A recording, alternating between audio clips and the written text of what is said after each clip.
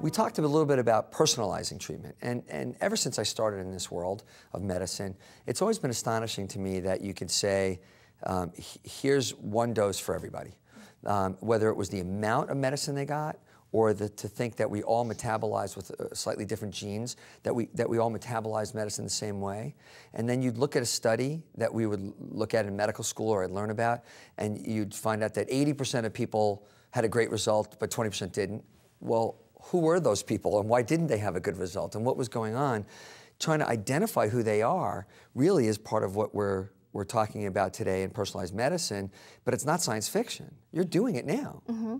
Exactly. I think personalized medicine, even though it's a fairly new term, and it's usually linked with pharmacogenetics or pharmacogenomics, but as pharmacists and you as a physician, you know how we try our best to personalize the therapy for patients, even though it seems like oftentimes there's one dose, one medication, one dose for all patients, right. And yet we assess what other medications the patient is taking, what other conditions or medical condition the patient has in order to determine what dose to give, what medication is. Some of them are based on weight or age or gender.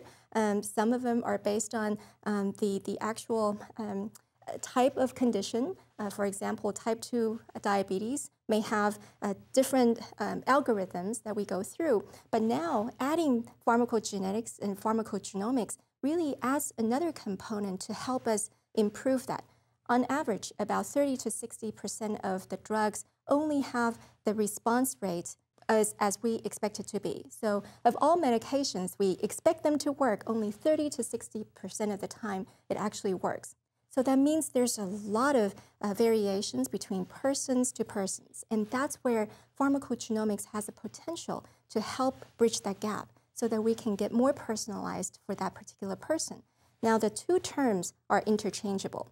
Pharmacogenetics is a very individual variation of differences in the genes, whereas pharmacogenomics usually refers to a broader scope of genome-wide analysis that would be effective or affecting drug toxicity and drug efficacy, which is how drugs work. And so even though the two terms are interchangeable, I like to use I like to use the term pharmacogenomics because it covers a broad. Show. Yeah, I know, I understand. So the idea here that we can identify a patient who would respond to one thing or another, can you give me an example of where that is right now? I mean, if somebody came into the office of a doctor where pharmacogenomics would be of value.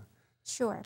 So right now, the evidence points to different grades of levels where we can apply in the practice. So for example, abacavir, which is a drug used for HIV infection, the FDA and the manufacturer and the Department of Health and Human Services have the black box warning of saying before a patient can be started on that medication, everyone needs to be getting a pharmacogenomic test. If they test positive for HLA-B star 5701 for that particular allele, then they must not be taking the medication because we have strong enough evidence to show that if patients test positive for that, they will have hypersensitivity, allergic reaction, so severe that some patients may die from it.